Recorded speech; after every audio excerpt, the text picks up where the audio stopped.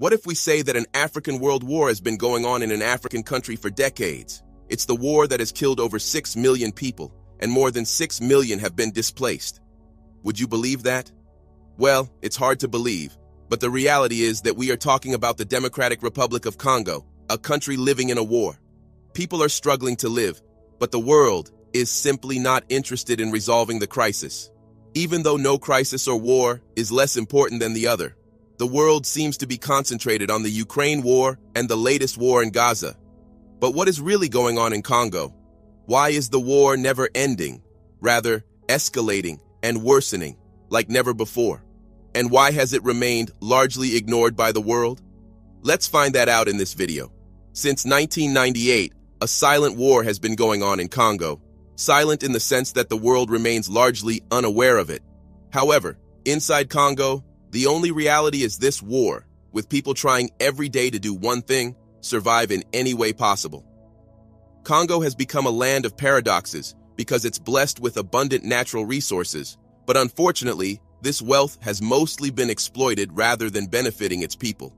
Even though Congo has extensive reserves of copper, cobalt, gold, diamonds, tin, tantalum, tungsten, oil, and expansive fertile land covering 200 million acres, these resources are more of a curse for Congo.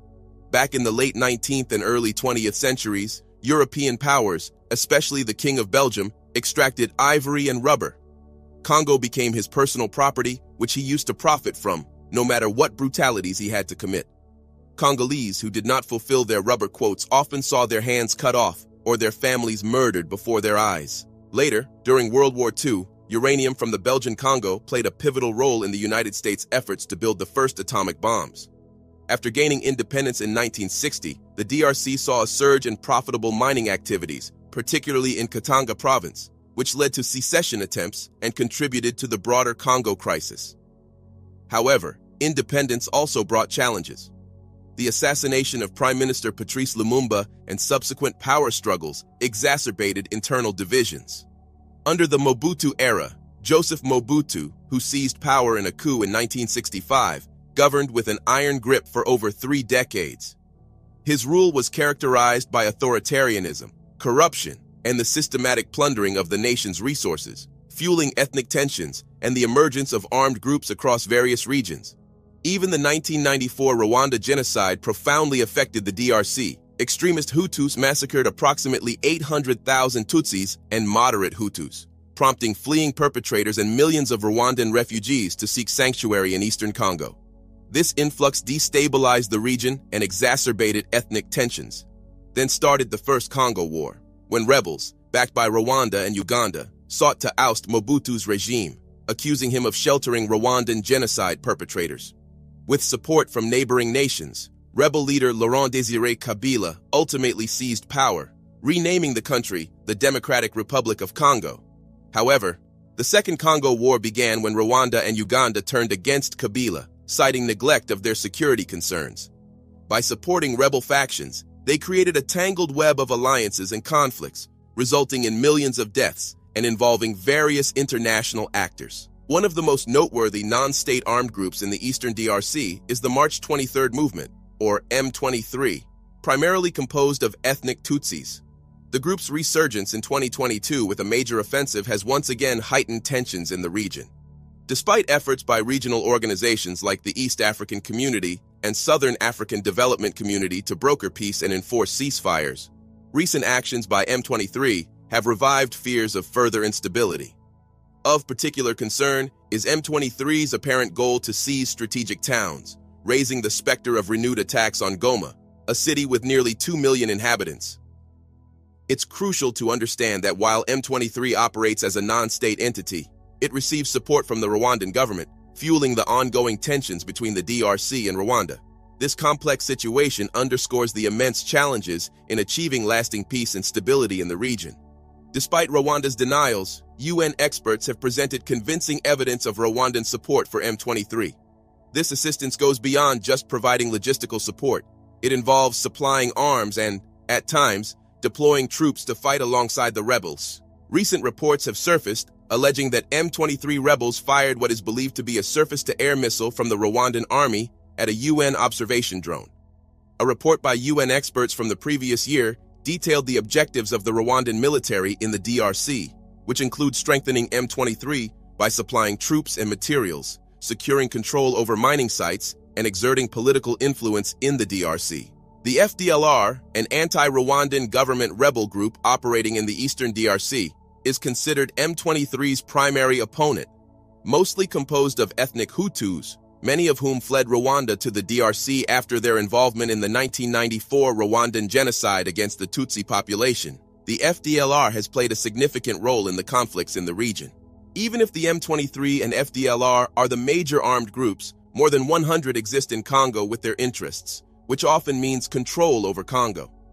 At the same time, foreign powers aim to exploit Congo's vast gold, oil, and coltan reservoirs, a critical mineral for electronics and electric vehicles. Corruption is widespread, with frequent incidents of massacres and sexual violence. In all this, the people of Congo are left under God's mercy. Despite the magnitude of the crisis, humanitarian organizations struggle to draw attention to the suffering of around 100 million people, even though the scale of the situation surpasses that of other conflicts. But how and why is the conflict worsening? Here's a reminder to please like and share the video and subscribe to our channel to watch more videos on Africa's geopolitics, economy, and changing landscape.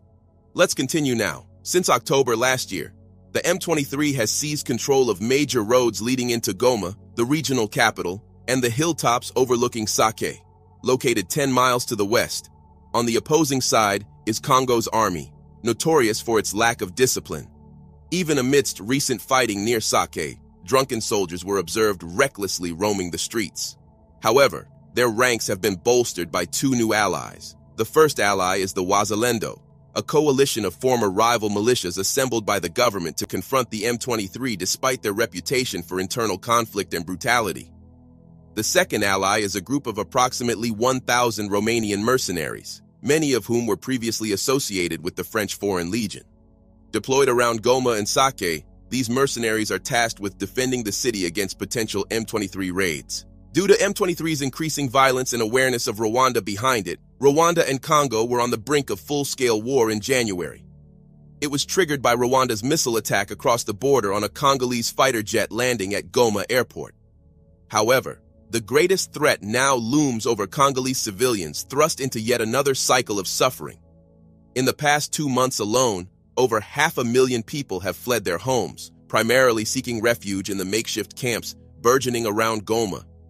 These camps, marked by a multitude of makeshift huts made from sticks and tarpaulins, stretch across plains littered with sharp black lava rocks.